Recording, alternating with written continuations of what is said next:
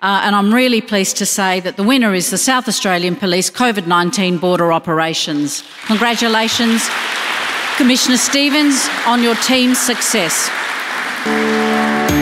Back in March 2020, when the major emergency declaration was made for COVID, there was a need to manage people travelling into South Australia, and that meant putting people onto the borders, checking people's credentials as they came across into SA.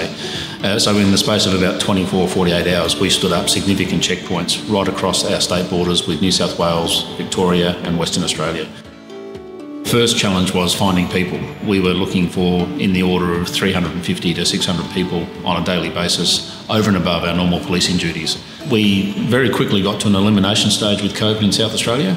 Without having had police officers, SES workers and the Defence Force on our borders, we couldn't have provided that level of assurance that we were managing people coming into South Australia.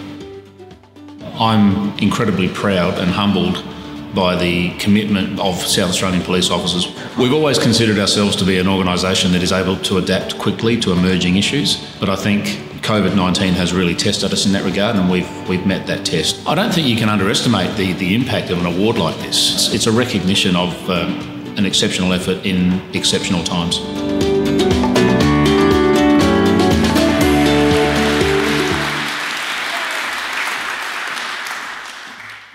Thank you, Irma. Thank you, Premier.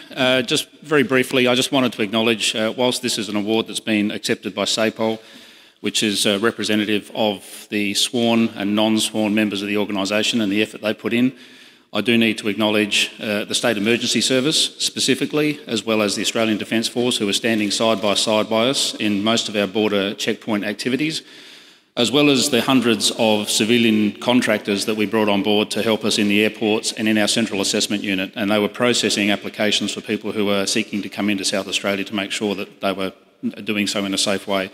So genuinely a significant team effort, and I think the results that we achieved across all of our border activities is indicative of the level of commitment that we saw from everybody involved. So thank you very much.